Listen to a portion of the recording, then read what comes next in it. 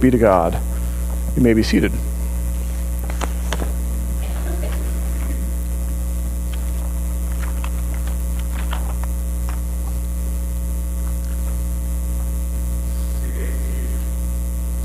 If you open your Bible in the Gospels and you look at what's happening on the page, it is almost a given that at some point you will be reading of Jesus gathered with other people, whether he is eating with them or teaching with them or walking with them, whatever is happening, Jesus is always gathering people together as they flock to him. And one of the key times when this happens, one of the longest chunks we have of Jesus' teachings is what we call the Sermon on the Mount. And so as we read the Sermon on the Mount, this is Matthew 5, 6, and 7, as he comes to the end of this chunk of this teaching, the sermon, he wraps it up by saying, "Everyone who hears these words of mine and acts on them will be like a wise man who built his house on the rock. When the rain fell, the floods came, and the winds blew, the house did not fall. And everyone who hears these words of mine and does not act on them will be like a foolish man who built his house on sand." Jesus is laying out these options. If you hear what I say and you act on them, you are building your house on rock, and when the storm comes, you'll be okay. And if you do not act on these words that I say, you'll be like the man building his house on sand, no foundation. You notice as he lays out these two options, build on the rock, the storm comes, you're okay. Build on sand, the storm comes, and it gets really ugly. You know what he doesn't give as an option? No storms. He doesn't say if the storms come. He doesn't say if you can avoid the storms of life. What he says is when the storms come. I hope you built on the rock. In life, there are going to be storms. There are going to be times of tragedy and grief. And so, every one of us here, we are either in the middle of a storm, getting over the last storm, or heading towards the next one. And we're praying its way down the road, but there's always another storm that's going to come. If we just hope it's not going to be for a while.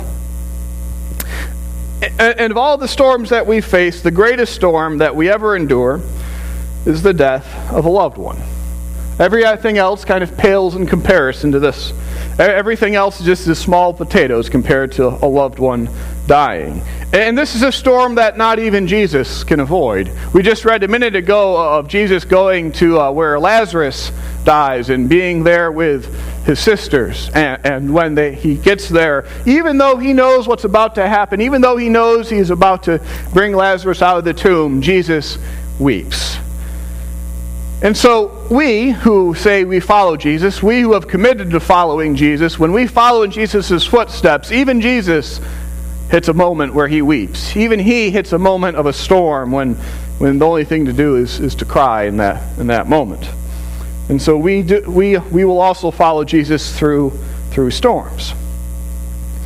I have sat with families facing this particular storm, the storm of the death of a loved one, many, many times. And in the midst of drinking endless cups of coffee and telling stories, many poignant stories, and in the midst of sharing meals of all the food that is given to families in such moments, it's the Midwestern way of saying, "I love you. Have a meatloaf."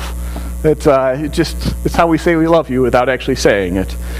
And in the midst of sitting with families and speaking of someone who has died, who is so dearly loved, I have asked again, it's one of the questions I always ask, what is the scripture we read to remember this person? What's the scripture we turn to in this moment?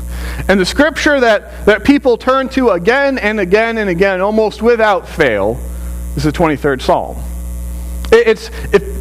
If someone knows just one verse out of the Bible, it's probably John 3:16. But if people know a chapter out of the Bible, it's the 23rd Psalm. That is the chapter most people know. "The Lord is my shepherd, I shall not want. He makes me to lie down beside green pastures. He leads me beside the still waters. He restores my soul and leads me in right paths. Even when I walk through the valley of the shadow of death, I fear no evil, for thou art with me. You comfort me. You prepare a table before me in the presence of my enemies. You anoint my head with oil. My cup overflows, and goodness and mercy follows me all the days of my life until I dwell in the house of the Lord forever. That's what people turn to when that most horrible storm hits. And I think we turn to those words because there is the trust there that we will be led. There is the honesty that we will walk through the valley of the shadow. And then there is also the words of hope that we need not fear, for we will be comforted, and a table will be prepared for us. And so, as the Bible talks about the hard times in life, the Bible talks about the hard times in life in multiple ways. It talks about the storm that will come, talks about the hard times as a refining fire, hard times as a wilderness, time in the wilderness. The Bible describes hard times in many different ways. But what I come back to again and again is this imagery. It's not the storm, it's not the wilderness, it's not the refining fire, it's taking a walk through the valley of the shadow of death. It seems to capture something important about what it looks like to walk through such a horrible event as the death of a loved one.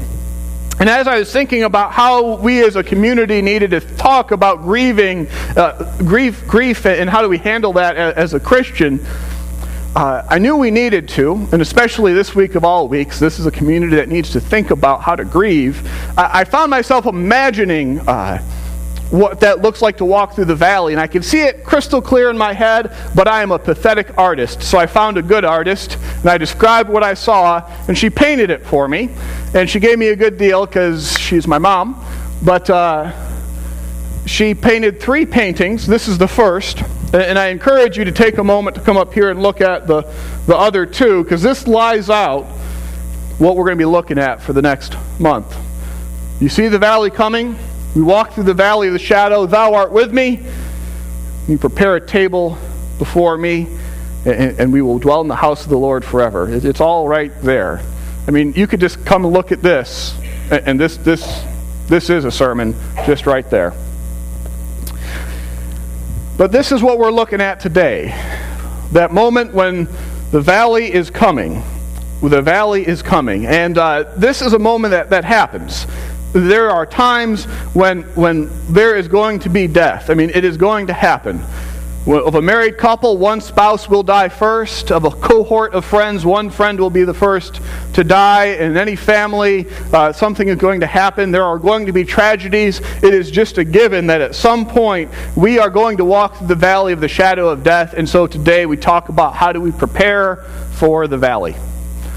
How do we prepare for the valley? And that might sound somewhat intimidating. How do we prepare for the valley of the shadow of death? It's kind of a heavy place to be. It's a heavy topic to think about. It could come off as intimidating. But the answer to the question is actually simpler, and it's an answer you've heard before. The way that we prepare for the valley of the shadow of death is to grow in our faith today. That's what we do. If you want to be prepared to walk through the valley of the shadow of death, you grow in your faith today. We grow in our ability to walk in Jesus' footsteps. We grow in our commitment to pray daily, to find the ways of prayer that connect us to God. We grow in the amount of time that we spend marinating in the Scripture and letting it soak into us. We commit ourselves to gather with Christians, to worship together, to confess, to forgive, to break bread together. We put our faith in action going out to the world to serve and love our neighbors. That's the way we begin to prepare.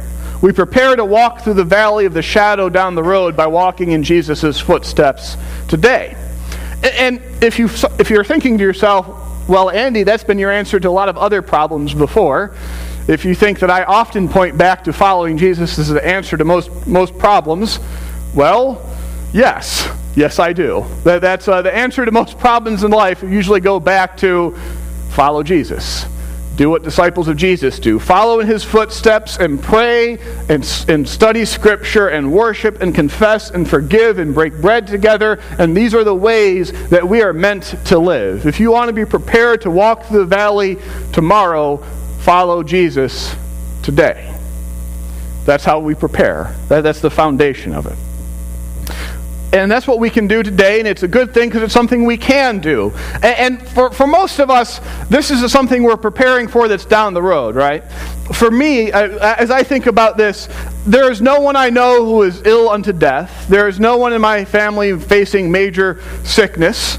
There's no, okay, my brother has the eye thing, but that seems to be under control. But there isn't anything pressing in my life. And so for me, the idea of preparing to walk through the valley of the shadow, that's kind of abstract. That's down the road. I know I'm preparing for it now, and I'm just I know it'll happen one day. I'm not really worrying too much about it. That's not true for all of us, though. There are some of us, and there are some times when the valley is getting real close. There are times when the abstract becomes very concrete. There are times when it's not just the abstract idea that there will be storms and one day I will walk through the valley of the shadow of death. And there are times when we can name the person, and it's my family member who is sick. It's my brother, it's my dad, it's my good friend who is sick. And I'm about to walk through that valley, and it's the time when the valley gets real close. And we still need to prepare to walk through the valley. And you keep on doing what you've been doing all along. I've watched how some people, when the valley gets close, they start to check out from going to worship. They start to check out from studying from Scripture. They start to use their time for other things that seem more pressing. But I got to tell you, when the valley of the shadow of death starts to get close, that's not the time to check out from following in the footsteps of Jesus. That's the time to double down. That's the time to worship like your life depends on it, because it does. That's the time to pray like you need an answer, because you do. That's the time to study Scripture, because you need wisdom, and you'll find it. And so when that valley starts to get close, and it's not just abstract, but it's getting really close, and you know what might happen, you know who it is, that's the time to double down on following in Jesus' footsteps. And that's the time to start dealing with whatever needs to be dealt with. And that starts with talking about it. And that might seem kind of blazingly obvious. If someone is going to, if it is an option, if it's in the realm of possibility that someone might die, then it's time to start talking about it. And that might seem fairly straightforward, but I've watched families not. And I've watched families not do it and miss opportunities. We have opportunities before the valley gets too close, before we walk into it. Opportunities to do what's on your bucket list while you can still travel. Opportunities to confess and reconcile and get straight with people with whom there are problems that have been lingering for years. Opportunities to ask, how do you want this to go down? When the time comes when we are walking in the valley of the shadow, do you want to do everything possible to live as long as you can? Do you want to do just what's reasonable, or do you want to just die at home? How do you want this to go? And so when the valley of the shadow starts getting close, we prepare not just by doubling down on the practices of discipleship, but also by talking about what needs to be discussed then and there.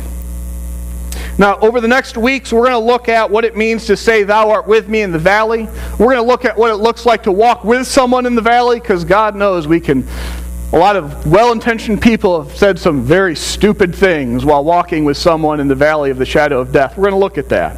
We're going to look at what it means to come out of the other side of the valley and to see that the sun does rise. But today, I want you to hear this very simplest message.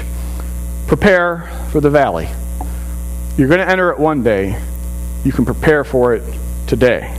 And if you are preparing for it, if you are spending time in Scripture and prayer and worship and service and forgiveness, great.